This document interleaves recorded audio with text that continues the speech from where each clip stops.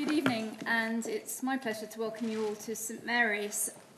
I almost feel as if Professor Grace needs no introduction, as I'm sure his work is familiar to many of us in the room.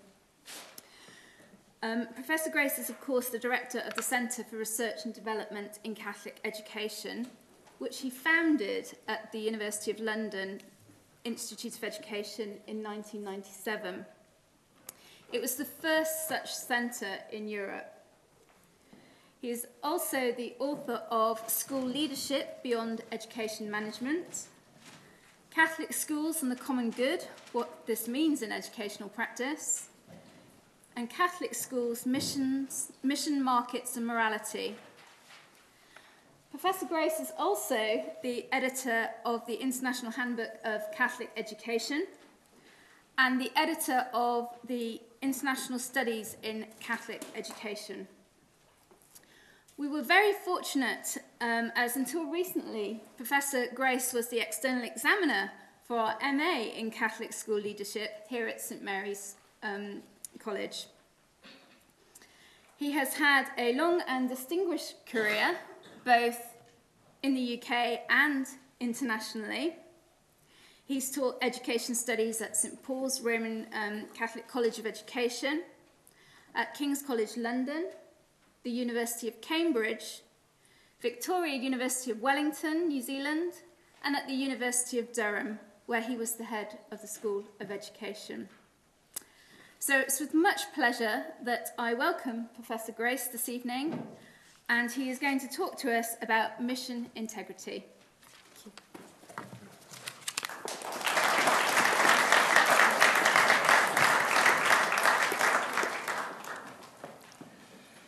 Thank you, Professor Griffiths-Baker, for that very generous introduction. I had to keep moving a lot, you see, to keep one step ahead of the taxation authorities, and it's a very good strategy to keep changing posts. So that is why I had quite a long recitation, and New Zealand was my final haven. No, not my final haven, but a nice haven. So it is a great pleasure for me to have the opportunity for participating with you in discussion about mission integrity, contemporary challenges for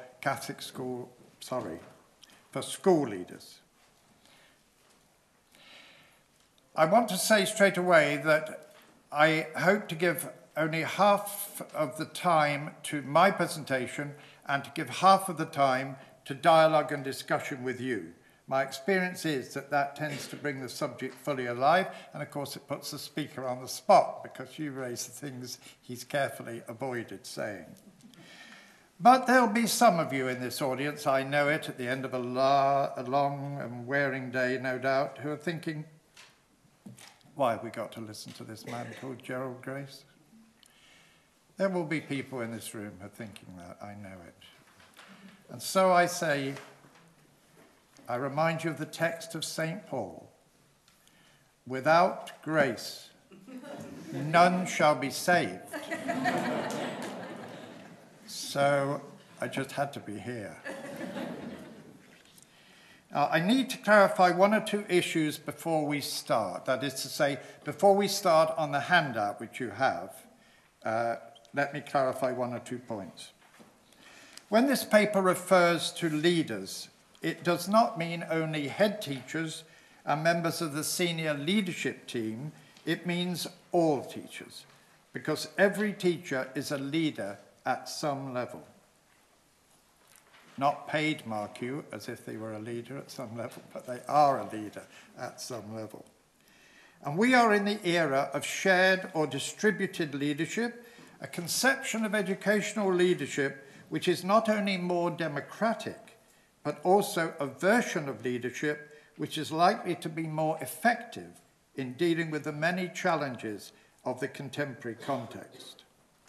Contemporary thinking about educational leadership is moving beyond ideas of the hero head teacher or the super head to embrace concepts of shared leadership in schools. You are then all leaders at various levels, and therefore the challenge of mission integrity applies to you all. So what is mission integrity? And why is it a challenge in schools?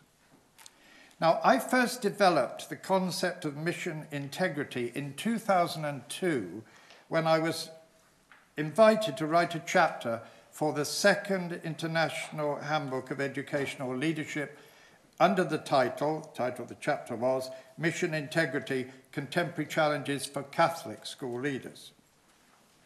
I defined mission integrity then as, I quote, fidelity in practice and not just in public rhetoric to the distinctive and authentic principles of a Catholic education. Now, I recognise that in this room we have as many teachers from community schools as we have from faith-based schools. So, obviously, I must formulate a second definition of mission integrity relevant to the community school. So that would be, it would start the same as the one for the Catholic school, fidelity in practice and not just in public rhetoric to the distinctive and authentic principles of a humane and comprehensively enriching community education. And what's running through both of those definitions of mission integrity is it's so easy to make fine statements in your prospectus about the mission, to declare to the world the guiding principles of the school. So easy. And of course the public like it. It gives them confidence. They think, my God, look at this mission statement here. It reads like the Sermon on the Mount. This is a school where I can commit my children. If they really believe in these principles, fine. But is it realized in practice? Does the school live according to the mission principles it proclaims to the world? So in other words, mission integrity, and this is the central concept I want to get across to you this evening, I suppose especially because I think it is an endangered concept. I think we're all, whether we're in faith-based schools or community schools, in situations where we may be compromising our mission principles step by step, gradually, under the force of external expectations from governments, Ofsted, parents. You remember when Jesus said to the questioners who said to him, to whom is it right to pay this coin? And he made the brilliant answer, whose head is on this? And they said, well, it's Caesar's. So he said, well, you render to Caesar that which is Caesar's, and to God that which is God. Now, that is the challenge, I think, of mission integrity. Caesar is the state. Caesar is Ofsted.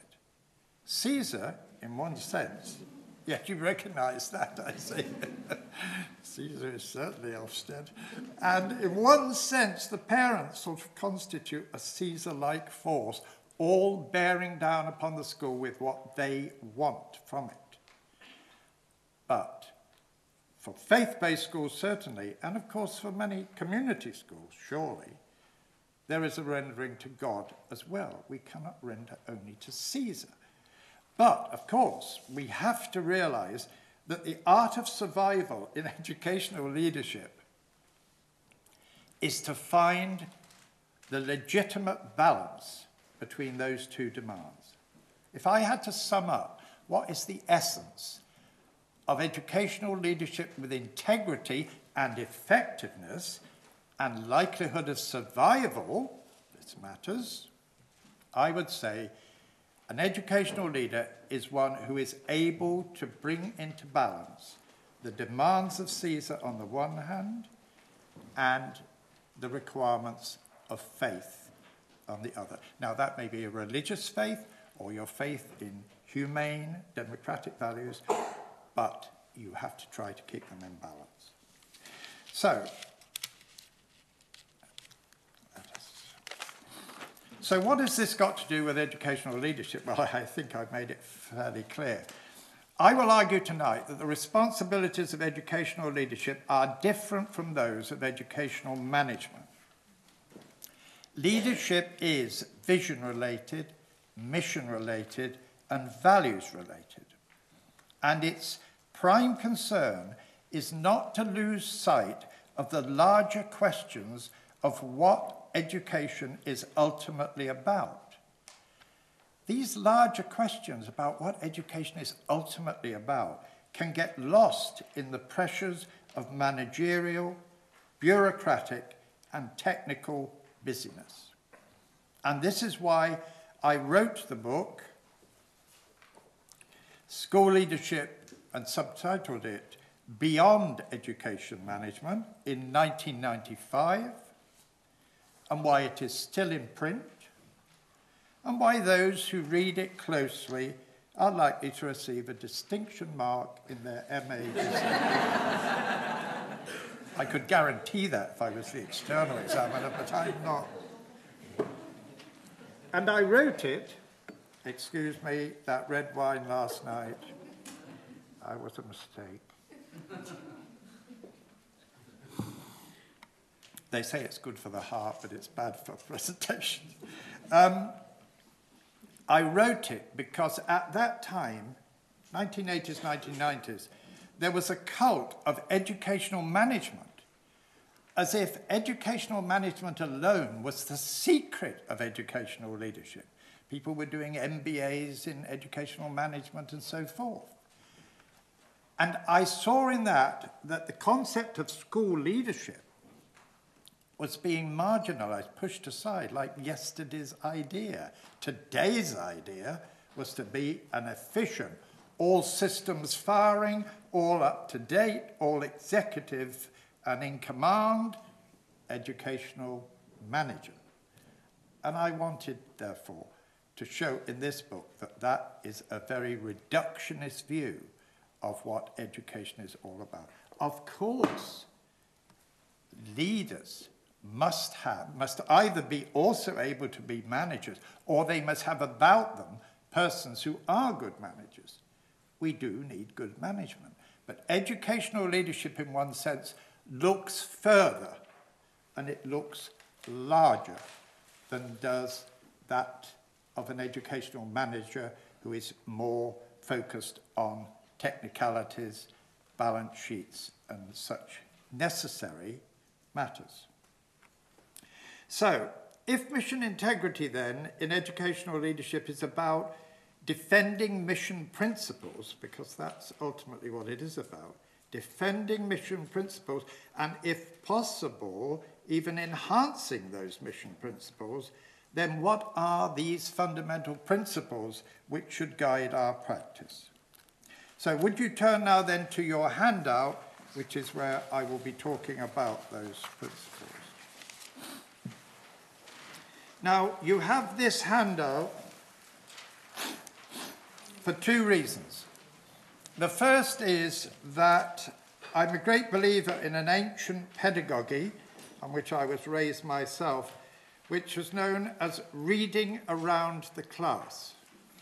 Now, this means that at any moment I may point to any one of you and say, Eric Toke, read the next paragraph.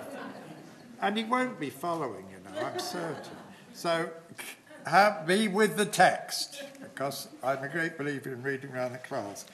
But secondly, and more seriously, it's your homework text. We're never going to cover everything that's in that paper, so I want you to take that away and at your leisure study it in some depth. So let's turn then to these fundamental principles. The fundamental principles for educational leaders who are concerned about the question of mission integrity. And I suppose what I'm saying to you is, if an educational leader is not concerned about mission integrity, then they are not a proper educational leader. They might be a good educational manager, but they're not an educational leader. They've lost sight of the big questions that an educational leader should always be entertaining and thinking about.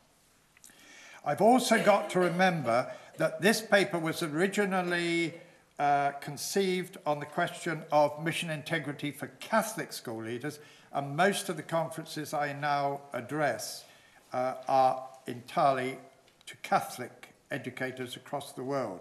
But I will try in each case, for each principle that I put to you, I'll try to give first the Catholic reading of it, and then I'll attempt a community school reading of it, so recognizing we have these two groups here. Now, the Catholics do have certain advantages in education. I mean, quite apart from the fact that they're confident they're saved forever. That's even from Ofsted. They have a great advantage in that they have this small document issued by the Sacred Congregation for Catholic Education in Rome in 1977. It is one of the most brilliant statements about Catholic schooling, and look how small it is. See, small can be beautiful. This small is beautiful. It expresses the principles of a post-Vatican II Catholic education, absolutely beautiful and with great wisdom. So, I always say, when I'm addressing Catholic school leaders, as your in-tray grows and grows and grows with bureaucratic and reports to be done and paperwork of all sorts, keep that one always on the top. The danger, of course, of modern schooling is that the bureaucracy, the paperwork, gets higher and higher, and it buries the mission. So you think, I'm doing a good job, look how I'm clearing this paperwork, getting these reports off, keeping the governors happy. All of this, of course, is necessary. But if you've buried your concept of a mission, you know, it's like Thomas More says to Sir Richard Rich in A Man for All Seasons. You remember that scene? When Richard Rich has just committed an act of perjury to say that he knew that Thomas More denied the title of Henry VIII to be head of the church in England. And More knows he's lying. And he looks at him and he says, "Why, Richard? It is written, is it not? What shall it profit a man to gain the whole world and lose his own soul? But for Wales, he'd done it to become Solicitor General." I mustn't laugh, and I don't know if there are any Welsh people here. And I don't want you to take this personally. It's an indicative principle I'm giving you. But it was, Richard Rich had accepted the title of Solicitor General for Wales in order to perjure himself and say Thomas More had committed what was an act of treason. And so, you see, that very thing, what should it profit a man to gain the whole world and lose his own soul, can happen to an educational leader who can become a super manager of everything, but if they've lost this, the purpose, the principles that guide the activity, in one sense, they've lost their educational soul. And I had to think, well, but what would be the comparable text? The Catholics are lucky to have this because it states it beautifully. But what would be the comparative text that might be a sort of mission statement for the community school? And this is a book written by one of my colleagues, Professor David Halpin, called Hope and Education. It's a beautiful book and a profound book. It's a secular book, so it's not a faith-based book, though it's sensitive about religious issues, but that might become, as it were, the thing that a community educational leader would want to remind his or herself about what the mission is about. So let's look at these principles then, beginning there with the education in the faith, the formation of good people. This is what the Catholic school document puts number one, that the responsibility of an educational leader is to educate in the faith and to form good people. There it's written there, you see. The Catholic school forms part of the saving mission of the Church, mindful of the fact that, now, although this was a reforming council, they could not get away from the domination of patriarchy, so I apologise on their behalf. It should say, of course, mindful of the fact that the human person has been redeemed by Christ. The Catholic school aims at forming, that's a key word, forming in the Christian those particular virtues, there's another key word, which will enable him to live a new life in Christ. Let's just ponder on that. When it really comes down to it, what are we doing in education, apart from trying to pay the mortgage? What are we doing in education? We're trying to form good people. It is actually the most profound thing, and society ought to value it much more than it does. We are trying to form people who are morally and ethically and spiritually better than we are, better than their parents are, in the hope that these people that we have formed in a moral and ethical and socially responsible way will create a better world than we have at present. So that is, you want to talk mission? That is a fine mission. That is an inspiring mission, and that is a necessary vision for every leader at whatever level to keep always in mind. We are about the attempt to form good people. And I want to focus on that word, which is much used by Catholics, of course, forming or formation. Because what's happening in international education, in globalized education, is that the language of formation, rather like the language of leadership was earlier being pushed aside with management, the language of forming has been pushed to the margins of discourse, and a new discourse has enthroned itself as the dominant language in education everywhere, and it's training. Training is the discourse that dominates. The government feeds it out all the time. It still refers, doesn't it, to the preparation of our teachers as teacher training, an absolute insult to the professional formation of teachers in this country, as if they were just to be trained. Now, let's be clear. Training is important. You have to be trained to master certain skills. No one is denying the importance of training. But training is a subset of a larger concept, which is formation of the person. And one subset of that is the training of the person in specific skills. Now, what's happening under the impact of government initiatives, pressures of employers, and so on, is that training becomes the dominant purpose. And that is a reductionist view of what education is about. So, I am suggesting to you that what an educational leader has to remember is that while the training opportunities offered in his or her school must be good, people must be trained for the challenges of the modern world, training must not become the new educational god. The formation of good people is a larger concept than the subset training. So if we turn over then to the next page,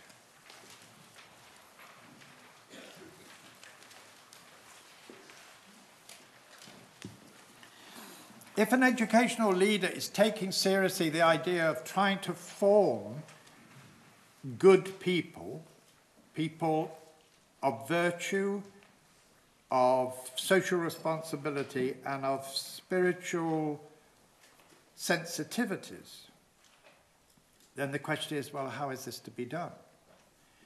And what it leads to, necessarily, I think, is a pedagogy in our schools which must have a high element of dialogue and direct experience.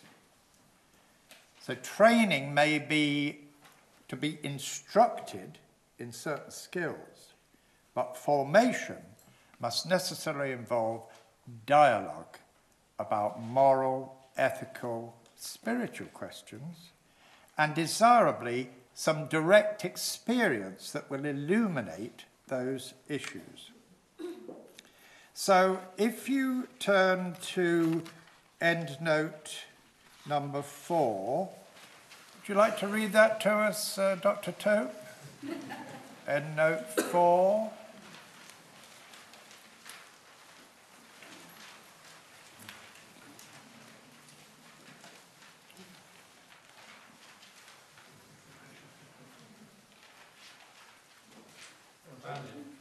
Yes. The importance of Catholic education and Catholic school leaders being not only professionals but also witnesses to faith was dramatically expressed by Pope Paul VI in his apostolic exhortation in 1975. No, we need the quote. We need the quote that follows. Come on, Tope, are you with us? Modern man listens more willingly to witnesses than to teachers. If he does listen to teachers, it is because they are also witnesses. Brilliant. I do not refer to Tope's reading there, of course. I refer to what Pope Paul VI, that, honestly, wonderful. If I had written a sentence like that, that's all I'd like to be remembered for. What a brilliant thing to say. Modern man listens more willingly to witnesses than to teachers. And if he does listen to teachers, it is because they are also witnesses. The only quotation I can think that parallels that in profundity would be the statement made by St. Francis of Assisi when he sent out his friars to preach the gospel in Italy. He said to them, "Go and preach the gospel. If necessary, use words." Isn't that brilliant? If necessary, use words. Because he was saying to them, you will be the gospel made manifest. How you deal with people, how you are, as they perceive you, as they experience you, they will know what the gospel is. And only if you're not doing that very well will you have to use words. So what the pedagogy of formation needs is dialogue, but it means, and this of course is extremely demanding and asks more of many of us than perhaps we can manage, that we have to witness, as best we may, the virtues that we're wanting to form in our own students. Because remember this, you know this as experienced teachers, and I know this as an experienced teacher. The slowest student in my class was the most brilliant assessor of the personalities and commitments of their teachers. They have an uncanny ability to know if you're a hypocrite, if you're there just to get the money to pay the mortgage, or if you really care about them, and if in your behaviour you show something of the virtues and morals and social responsibility that you're telling them they should show. They'll scan you, and they'll know. So, that's demanding. It asks a lot of us. But if we are to be effective in the formation of good people, then we've got to do our best to show an example of what a good person is in practice. Okay, so that's the first one then, formation, not training, and attempting to create good people An educational leader should always be monitoring his school and his staff, of course, and himself, of course, as to whether they are achieving this aim or getting anywhere near it. Let's turn to the second. No, we won't. I'll just say a word about doing the dialogue, because that is quite difficult. Just recently, I said to my two grandsons, one's 13, one's 10, would they like to question me on any issue when I was next at their house for dinner? And to my horror, they took this very seriously, and they had a flip chart with questions about different aspects of the Catholic religion, its position on contraception, on abortion, its attitude to persons who were gay, and a whole range of other extremely challenging questions. Of course, and the 13-year-old said to me, as I expected he would, he said, "Grandad, if we are Catholics and we believe in God and we can pray at home, why do we have to go to church on Sunday?" I know exactly what he was after. 13 is the age when they start saying, "Do we have to go to church on Sunday?" Anyway, I was sweating. They put me on the... This is the voice, you see, of intelligent youth, questioning, critical youth.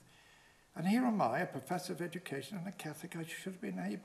I was hard-pressed. I did my best. But I thought how good it was that that they were speaking the things otherwise they just kept in their heads, but never said a word about. They were bringing it out, and I had to engage with them, and then they could come back. And just contrast this with how Catholic education used to be pre-Vatican II, when it didn't believe in the pedagogy of dialogue. It believed in the pedagogy of learning your catechism, and basically it was operating, and it cannot be denied in my book, that's this one, in which, by the way, Dr. Tope makes some brilliant statements, I can tell you. They're in there. I demonstrate how pre-Vatican II Catholicism and its pedagogy was extremely different, not for it, dialogue. So I give you this from Frank McCourt's book, Angela's Ashes. I'm going actually to address a large Catholic conference tomorrow in Limerick, which was the city in which Frank McCourt was born. And I'm wondering if I should try to say this in Limerick. Perhaps some of you will give me some advice after this, because half of Limerick thinks he's great and half of them think he's made the town a laughingstock. And it goes like this. It's from Angela's Ashes, and he's talking about him being prepared for his first communion in the parish school in Limerick. And it goes like this. "The master says we're absolutely hopeless. The worst class he's ever had for preparation for Holy Communion. But as sure as God made little apples, he'll make Catholics of us yet. He'll beat the idler out of us and the sanctifying grace into us." Kevin Quigley raises his hand. He always does this. He can't help himself. We call him Question Quigley. The master doesn't like questions. "Please, sir," says Quigley, "what is sanctifying grace?" The master rolls his eyes to heaven. We're certain he's going to murder Quigley there and then. Instead, he snaps back at him. "Never mind what sanctifying grace is, Quigley. That's none of your business. Your business is to learn your catechism and do what you're told. And the trouble with the modern world is there are too many people wandering about asking questions. And if I find any other boy in this class asking questions, I shan't be responsible for the consequence." Well, we can laugh now, but it wouldn't have been funny to be in that classroom. Well, now Quigley would be esteemed for raising that question. He doesn't know what sanctifying grace is. He wants to open up a discussion about what it is. But you see, it was so easy to do the old pedagogy of indoctrination, of learn your catechism, because it had minimal demand on the teacher. Then the teacher's got to engage in discussion, it's much more demanding.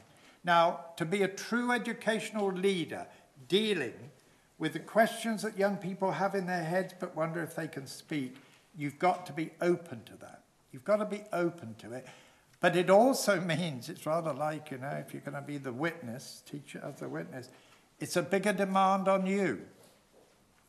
It's a bigger demand on you because it's probing your own grip of the subject that you're teaching when they question you. But I think we have an obligation to do that. The second one there, the second major principle then, expressed in the Catholic statement, is preferential option for the poor, but it adds the question, but who are the poor? There's the statement from the Catholic document. First and foremost, the Church offers its educational service to the poor, or those who are deprived of help and affection, or those who are far from the faith. So in other words, 3 categories of the poor were identified.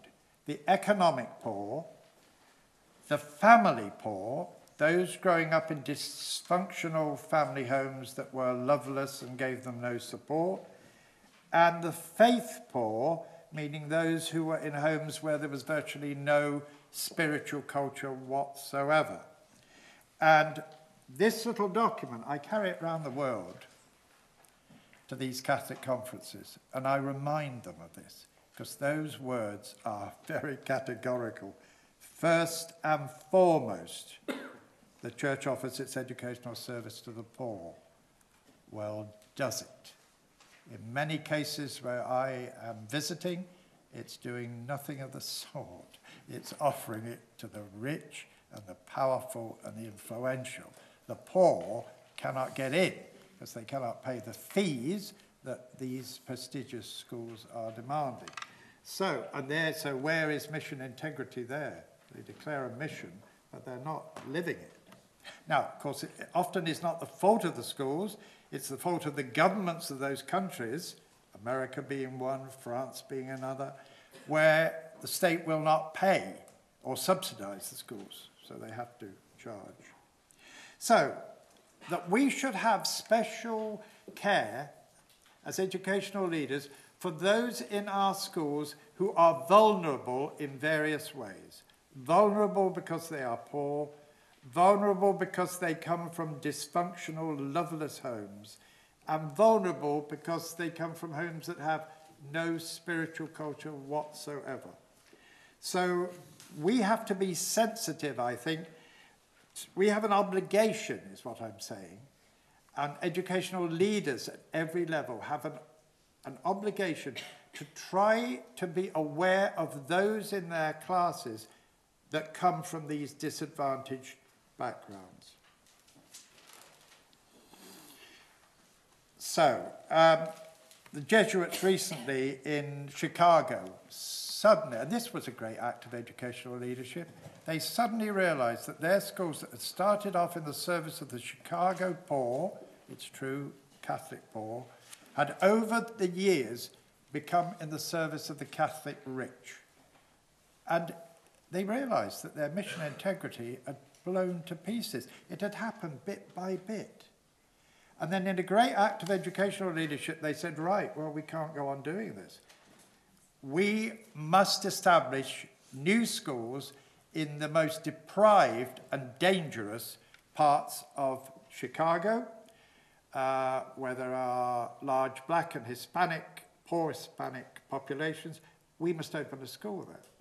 And I went only earlier this last week to a conference in London where the chief executive of this new initiative that the Jesuits have made in the USA, it's called the Cristo Rey Network.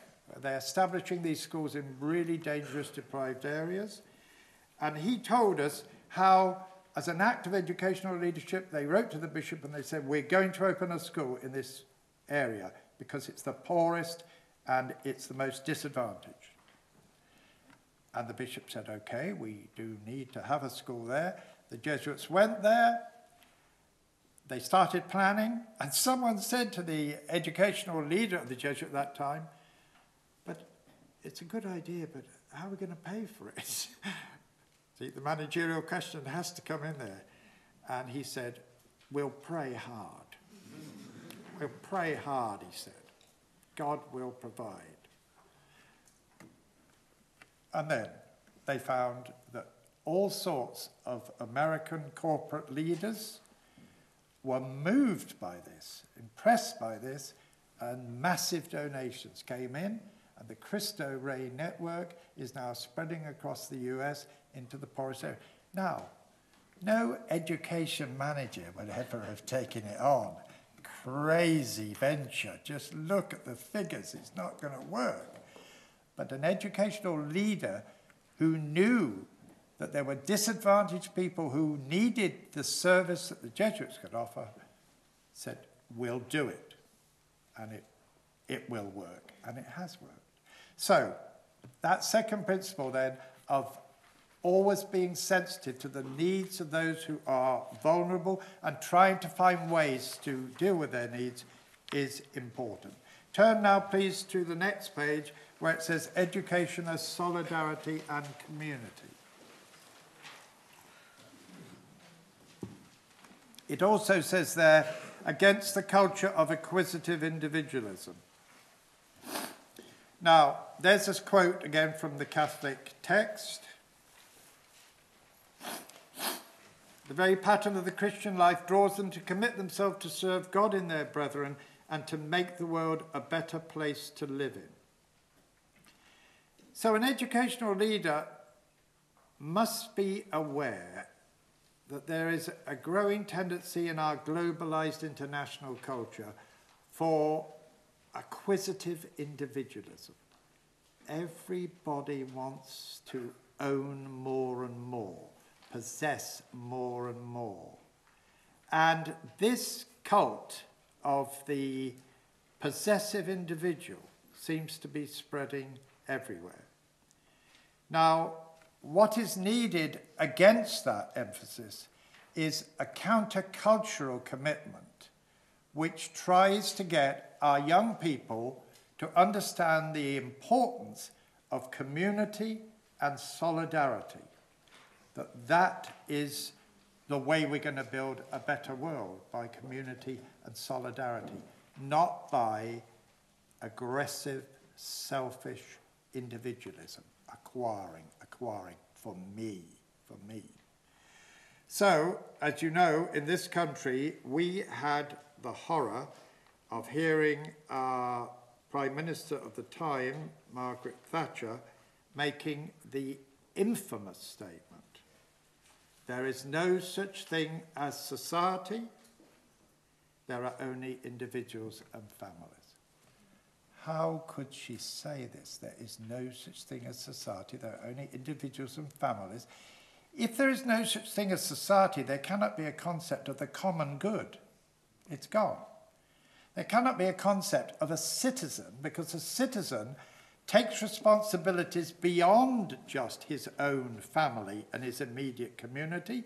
He takes it for the nation, and at its best, and this is what we should be doing more and more in our schools in the globalized age, to develop the idea that we are all responsible for those in the wider world. We should be, at our best, citizens of the world. So the understanding of world poverty should be a crucial part of our curriculum, and our young people should be encouraged to think about what they can do in their adult life to do something about that situation. So I think the idea of educational solidarity and community is one, of course, that will be held, obviously, in community schools as much as in faith-based schools.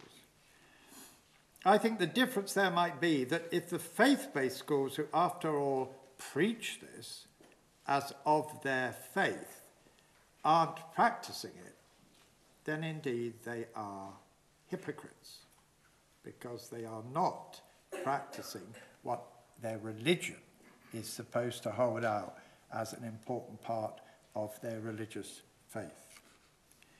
Shall we go on then to number 4?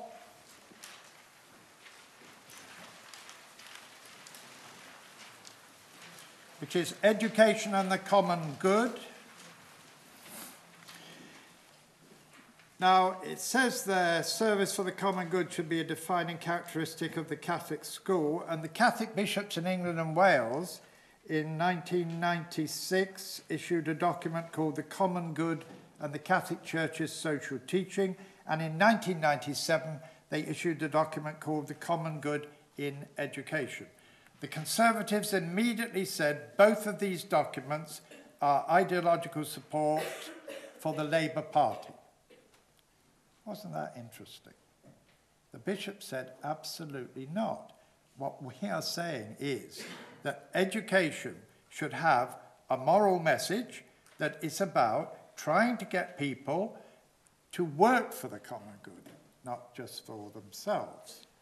So the current policy, you see, of establishing academies in this country. Now there's an interesting policy initiative for us to think about and talk about after this presentation. Will the establishment of academies enhance and strengthen the common good and strengthen our present Prime Minister's hope for establishing the big society? What a long way we've come from Mrs. Thatcher, eh? There is no such thing as society. Now we have the big society. Big change there. Will it do that? Or will it just help the particular good of in specific locations? That's something I'd like to discuss with you when we get into the discussion period. So let's turn now to point 5, academic education as a means and not an end. Now, this is a big challenge for all educational leaders at this time. The getting of the best academic results you can is important. Certainly, all Christians and all those of other faiths will surely endorse the notion that it is our duty to develop the talents of our young people, all of them, to the maximum possible degree. So we should celebrate it as they develop their talents and as we can show that they are doing well in their tests and in their examinations. But you see, that might satisfy an educational manager because it looks good. A position on the league table. Measurable, good publicity, should have a good effect on enrolments and so forth. But the position of an educational leader must always be to say, but our academic achievement is not an end in itself. It's the means to an end. Just look at what that quote says there. Education is not given for the purposes of gaining power, but as an aid towards a fuller understanding of and communion with man, events and things. Knowledge is not to be considered. Now, I think they did go a bit over the top here. I would have said knowledge is not to be considered only, but you know, I suppose if you're a celibate priest in Rome and everything's provided, you can say this more calmly than we have to pay the mortgages. Knowledge is not to be considered only for material prosperity and success, but as a call to serve, and that should say to be responsible for others. So in other words, what an educational leader is trying to do is not just to celebrate hitting those target figures as an end in itself, but to think that if we are developing our young people, their intelligence, their skills, their fluency, their public confidence, all of those things, we are liberating, and that's good, that's what we're here to do, but let them understand that they have got those developments, those talents now developed, to do some good in the world with it. It's then to apply it. So as I have it there at the bottom, it is not sufficient simply to develop the intelligence, talents and skills of young people on an individual or self-fulfillment basis, this could lead to the creation of talented and clever, but also self-centered and materially acquisitive individuals with no regard for any conception of a common good. So I always say that the Catholic formula here, and it surely must be the community school formula here, is development of talents, yes, plus commitment to the common good, or a concept of service, equals the good citizen. And if you lose the second part of the formula and all you have is the development of talents, hooray, we've hit the targets. But if that has not been constantly related to an idea of serving others with the talents you've got, then what shall it profit us? I'm going to stop there because I see several people yawning, and that's always a good sign that it's time to stop. So those are the 5 fundamental principles I'm giving you that relate to mission integrity, and I'm now open to take questions from you or comments.